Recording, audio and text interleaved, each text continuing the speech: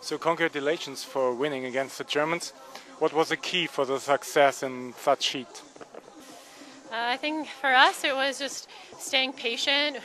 We knew it would be a hot and a long game in the heat, and that they would fight and it would be point for point. So I think that feels good.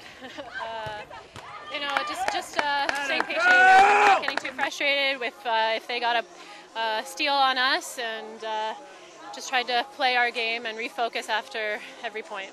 So far the experience has been absolutely amazing, definitely memorable. I've been lucky to have an amazing partner and amazing coach to share this experience with.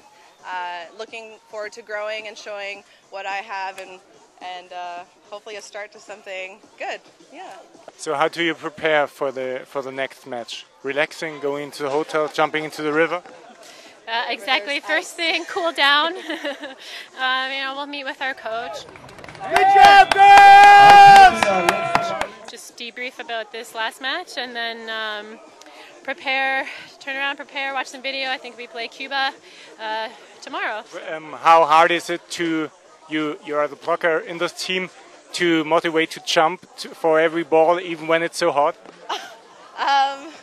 It's something that I'm mentally prepared for, watching all the other players that are going through the exact same thing. So it's just about powering through, mind over matter, and just wanting it more than being tired, I guess. Yeah. So congrats again, and all the best for the next game. Thank you so much. Thank you.